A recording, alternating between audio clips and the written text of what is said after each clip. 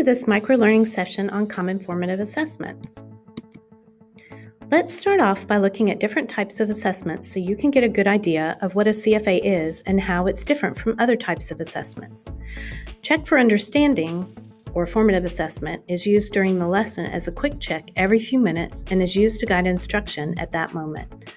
A summative assessment is given at the end of the unit and is graded to test the student's knowledge.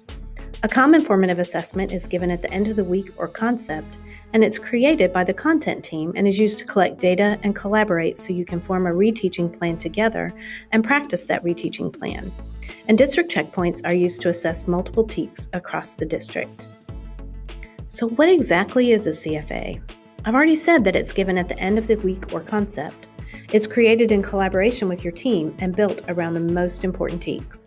This should mirror the show part of the no-show chart that you created and should have only a few questions, maybe 5 to 10, that can be graded quickly.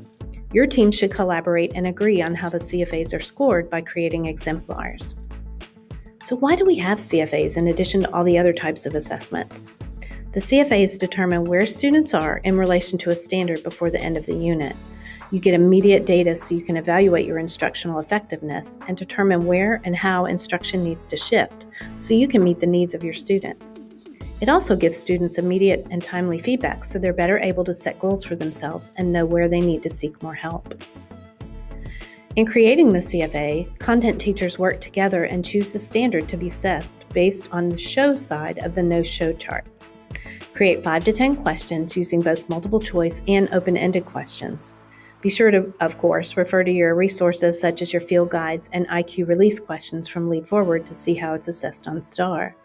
Finally, you'll work together to create a teacher exemplar so the whole team will have a common grading system in order to compare results across the team. And then after you give your CFA and grade them, each of your team members gather data from the results, and then you choose a high, medium, and low exemplar from the student work. With your team, you decide which skill or questions were missed most often and whether they're conceptual or procedural errors. Discuss why there's a gap and the best way to reteach the concept, whether it's modeling or guided discourse, and create some practice examples to use with your class. You can learn more about this in the Microlearning DDI Reteach video. This is a great chart that reviews the Common Formative Assessment cycle. It shows what's done as the PLC, creating it, deciding on guidelines, and creating the exemplar, and then what's done on your own, giving the CFA to your students, scoring it, analyzing it, and then choosing your exemplars, and then following up again with your PLC to discuss the results and address how any reteaching will be done. The CFAs offer benefits to both you and your students. It allows you to prioritize standards based on your students and provides consistency in how students are evaluated. CFAs generate immediate feedback in order to shift instruction to meet the needs of your students.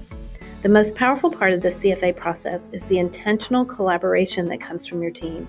There's a collective analysis and response to students who are having difficulty with their skill.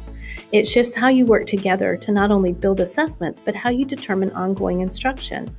You're creating a more in-depth discussion and building your team's capacity to improve its teaching ability. That can really build the teaching skills of campus. When creating your teaching plan, keep these steps in mind. All of these data-driven instruction steps will help ensure that students are getting the best instruction based on their needs in order to help all students achieve success. Thanks for listening.